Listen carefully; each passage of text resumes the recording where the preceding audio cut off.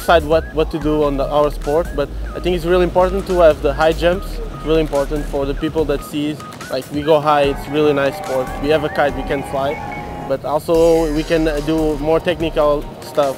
We do big jumps first, and in the end we do some flat threes, some manual passes, but it's really technical and difficult, but it's important to show in the sport that we can jump really high.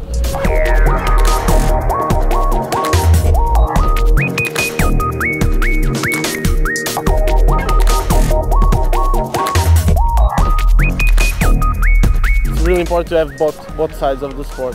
You can combine the tricks and with wave riding and do tricks on the waves, because we can do some nice aerial stuff. So it's really good to make both. More rotations will come over for sure. Machu is doing already a landed triple. It's really hard to do it. You need more technical to do it. And the handle passes will come up, because me and Ayrton are working on it. I come from the freestyle, so I have some background, and I like to do it without straps. It's quite tricky, and I really like to land it. But I mean, we will push the high of the jumps and keep it spectacular for everyone.